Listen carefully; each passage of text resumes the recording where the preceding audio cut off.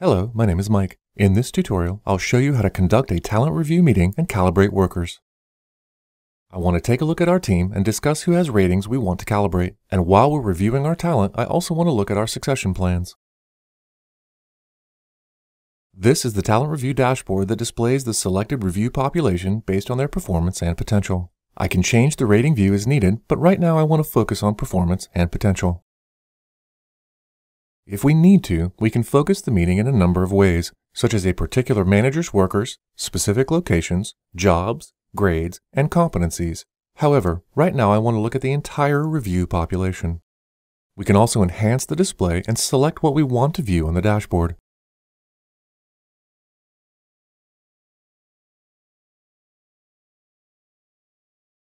If I hover over a worker, I can see more information about that worker specific to the current view.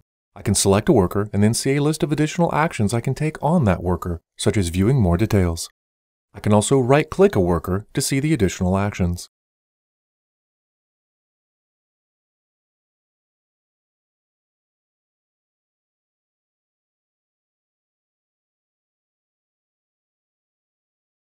Before I calibrate ratings, I want to see how these workers were plotted in their most recently completed talent review meeting. We can see who's moved and whose ratings are unchanged. For example, Elaine was adaptable talent in her last review meeting, while Lillian was still key talent. Based on the information we've looked at, we think Lillian is a rising talent, so I'll move her to that box and confirm her new ratings. I've got 3 people in the holding area, which means they're missing one or both ratings for this particular view. I can see who these workers are and then move them as needed. I can also switch to the table view to get an overview of all the ratings and change ratings quickly. I can associate succession plans and talent pools to a review meeting.